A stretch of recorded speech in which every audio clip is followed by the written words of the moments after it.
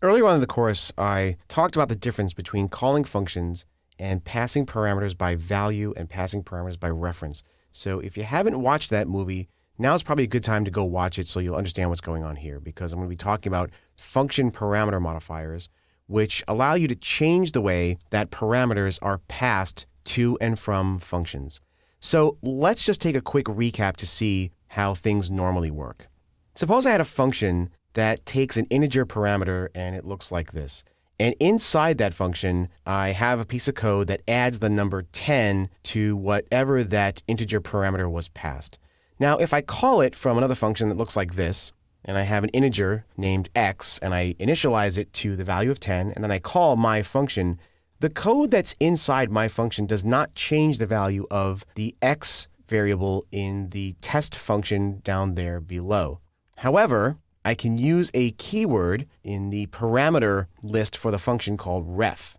This causes a parameter to be passed by reference instead of having a copy of its value passed in, which is what the normal case is in C#.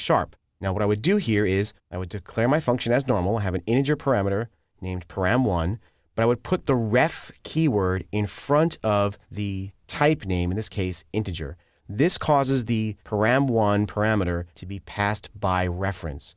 So now here I have my test function, and I've got my integer variable named x. Now when I call the function, I also have to put the ref keyword in front of the parameter that I'm passing to the function.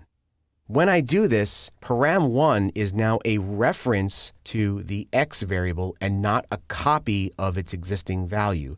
This line of code here, param1 plus equals 10, will in fact change the value of x down in the calling function. X will now be equal to 20 when this function returns. And the reason why you need the ref keyword in both places is so that it's really clear what's going on in the code. So you can deliberately do this when you want to be able to change the value of parameters that are passed to functions. So let's take a look at one more example. There's the out keyword. Now, normally, functions return values through their return type, but the out keyword allows a return value to be passed back via a parameter. And you would use this in cases where you wanted a function to be able to pass back more than one result.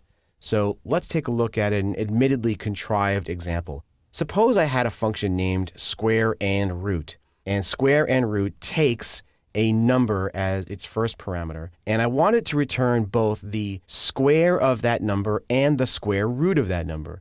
I could pass in a parameter named sq, which would be the square, and I put the out keyword in front of it.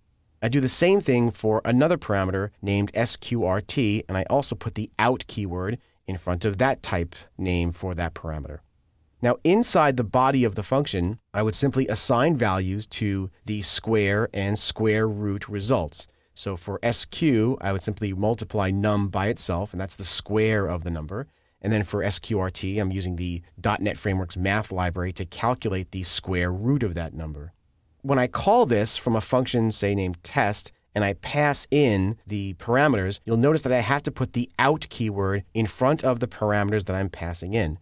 So when I call square and root, I pass in the first parameter, which is x. That's the number who I want to have the square and square root of. Now, when this function completes, the square and the root are going to have the values that were calculated by the square and root function. And you notice I don't have to actually initialize those values because those values are going to be calculated for me by the function. So I don't have to assign initial values to them.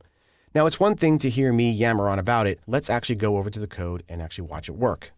Okay, so here I am in my func param modifiers project, and I've got my snippets open to the code for this example. So first I'm going to copy this function, which is the square and root function.